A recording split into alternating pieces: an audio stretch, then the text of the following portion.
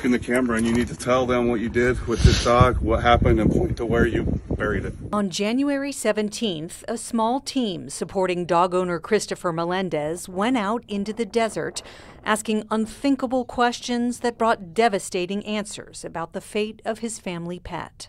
Well, was babysitting this dog, and we got a fight with another dog and it died.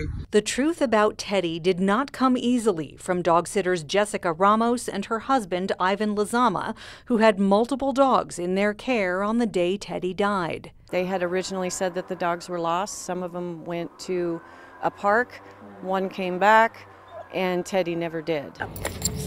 Michelle Hood is part of Las Vegas Doggy Task Force, a group of volunteers who track and rescue lost dogs.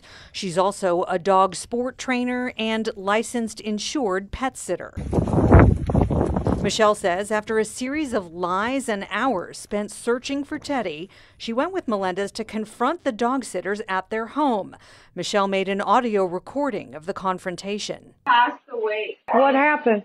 He got in a fight with one of the smaller dogs, same size as him. Well, hold on, back up. I thought he was missing. No, he wasn't missing. So you lied about that? Yes, I did. I'm so sorry. Through just, a bit of questioning, she had finally admitted that she didn't lose our dog, that in her care, she was also taking care of a few other dogs, and that my dog Teddy had gotten into a fight with one of the other dogs.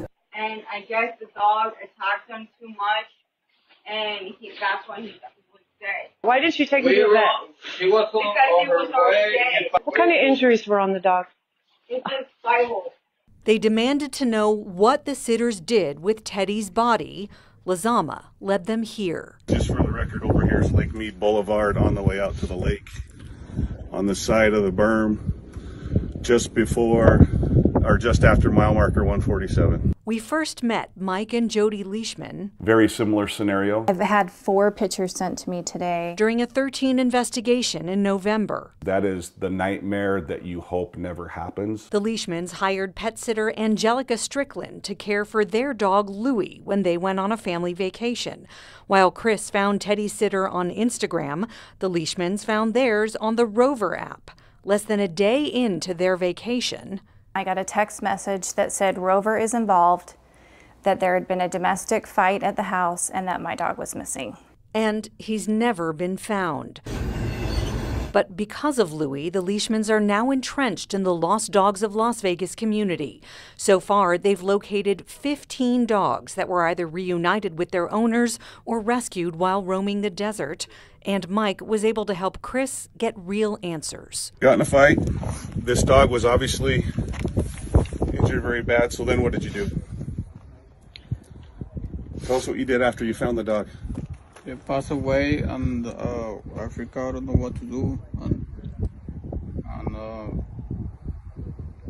then I'm bringing him over here. After about 2 hours of searching, they found Teddy's body. I won't deny that I fell to my knees and cried.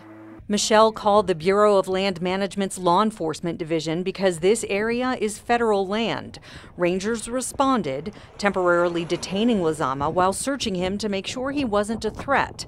Lizama was not arrested, but did receive 2 citations for illegal dumping and removing or destroying personal property. As 13 Investigates has reported, dogs are considered property in the state of Nevada. Now, Chris is focused on additional accountability. Finding justice for Teddy. He filed this Henderson police report along with screenshots from Ramos's business. On January 19th, Henderson Business Licensing issued a stop work order because in Henderson, you can't run an animal business out of your home.